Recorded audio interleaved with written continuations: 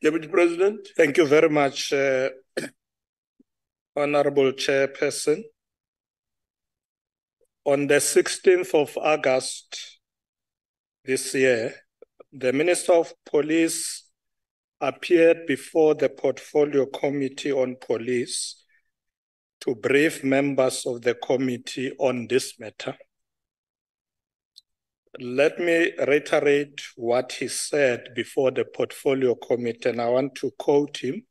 He said the following: "The convoy of the Deputy President normally has 7 cars, 6 from the SAPS and 1 from the South African National Defence Force, which in most cases is a medical car.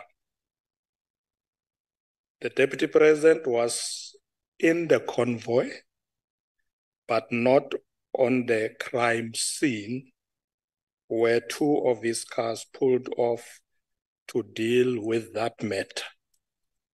This is how he answered it.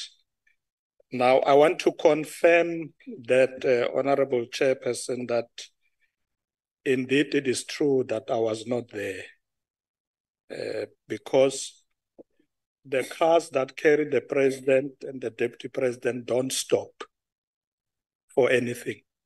I'm sure members know that. We don't even stop in a red robot. So it would have been very strange if my car had stopped there and I'm busy watching what is happening. It would have been very strange. So when I became aware of this incident, I was actually home already, because the car doesn't stop. So you don't see what's happening. But perhaps just to be fair, Honorable Chairperson, is that this matter is now in court, and it may be very difficult to engage on it. It's sub judice. You know, when people appear in court and we are busy saying things, it's a problem. But members can be assured that I was not there on the scene. I think that's really what we want to clarify. Thank you very much. Thank you very much. Deputy President, first supplementary question will come from Honorable Mikalakis. Thank you, Honorable Chairperson. Honorable Deputy President, 7 cars filled with little stormtroopers to keep you safe. I wanted to ask you, what are you so afraid of? Yes, hi. So in terms of Rule 64 of the NCOP rules, matters pending before the courts, no delegate may reflect on the merits of any matter on which a judicial decision is pending. Oh, yes.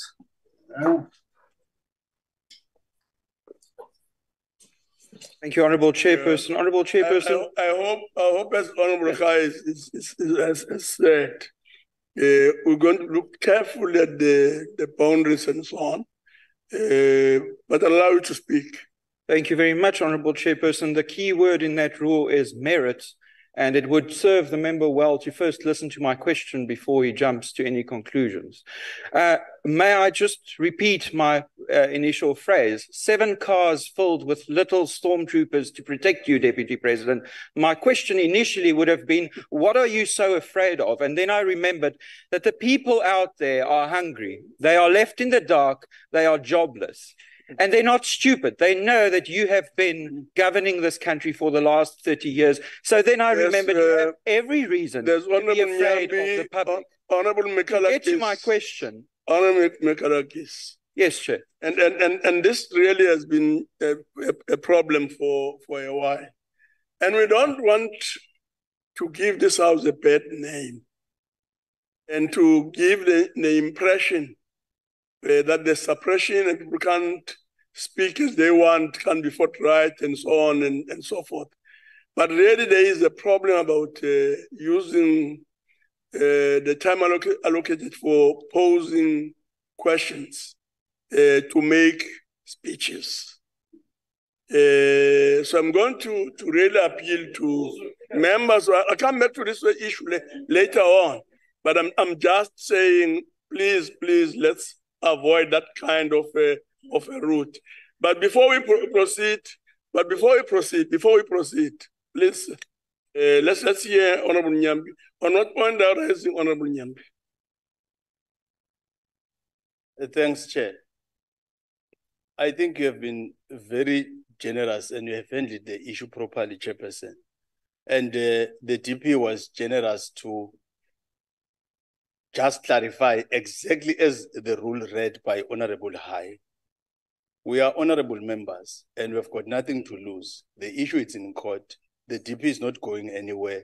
Any other day, once the court has pronounced, we'll have ample time to do justice to the question. But what we're trying to achieve now, it will be a sad day when, as honorable members and arm of state, as a legislature, we're trying to undermine our very same rules, because Rule 64, if we are reading it carefully and not selective, we'll understand. But after the generous comment that has been made by the DP, my humble plea, Chair, is that let's agree that it is against Rule 64 to deal with the matter that is still in court and we don't have a final verdict of the matter. Chair. Chair. Yeah. I have a point of order, please. Yes. Honorable Labuschagne. Thank you very much, Chair. On what point are you raising, Honorable Labuschagne? I rise on the point of freedom of speech, and then also on the point of the fact that there are rules. First of all, Just repeat that again, yeah. I couldn't hear what you're saying. I'm rising on the point of the freedom of speech, the rule that writes the freedom of speech. I want to start off by first, if Honorable Michalakis could not ask this question, then the question office should have not put this on the paper to start off. So could you, as the chair, bring the administration of this House then into order? Because it's the third question in this term, or in this year. It's the third time that we have the same problem. So sort that out, please. Then secondly, there's no rule in this book that says what you can say and not say in the 2 minutes allowed to ask a question.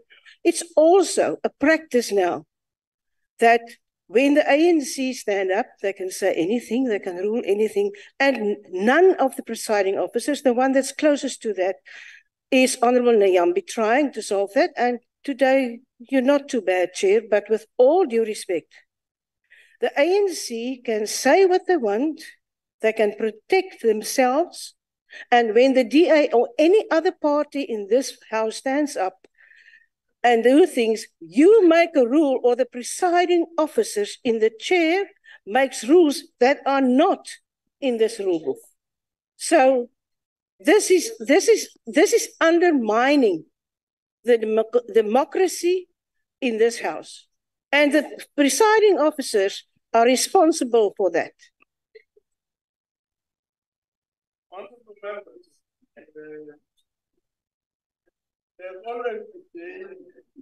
Honorable members, there's always a danger that we stray onto debating a matter, even before the matter itself is put on the table. I'm going to allow Honorable Michalakis to briefly put forward the question.